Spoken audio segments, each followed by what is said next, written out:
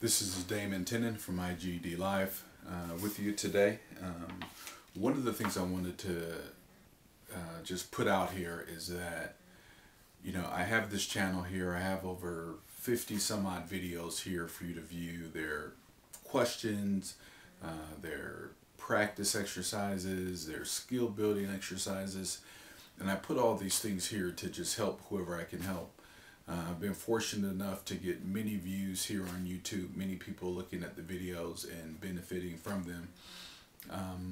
But one of the things I would really like to do, and one of my purposes of being here on YouTube, is to help to develop some community around GED, because the number one thing I find, and I've said this many times, but I'll say it again, is that most people simply do not take the GED test because they just don't know what's on it.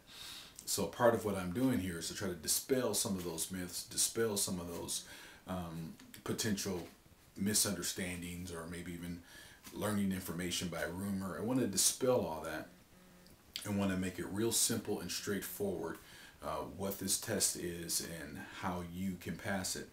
And so what I want to do is I want to put a question out there to you, and you can feel free to respond right here in this video in the comment section.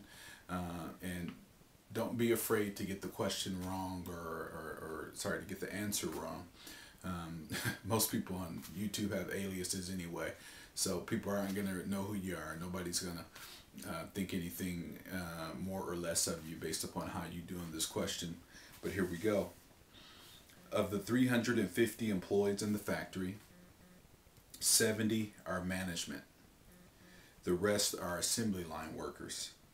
What percentage of the factory's employees are assembly line workers? A, 75%, B, 80%, C, 25%, D, 40%, or E, 60%. So again, of the 350 employees in the factory, 70 are management, the rest are assembly line workers.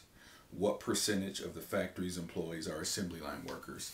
I encourage you to put your answer here in the comment section, or ask a question, or maybe just respond to another person's post on this question. But let's work together and let's see people pass the GED test. One of the things about this is that there are 39 million U.S. adults who do not have this GED credential, and it's my goal to make a dent in that number somehow. And so in the spirit of that, let's break this thing down. Let's find out exactly what you need to know.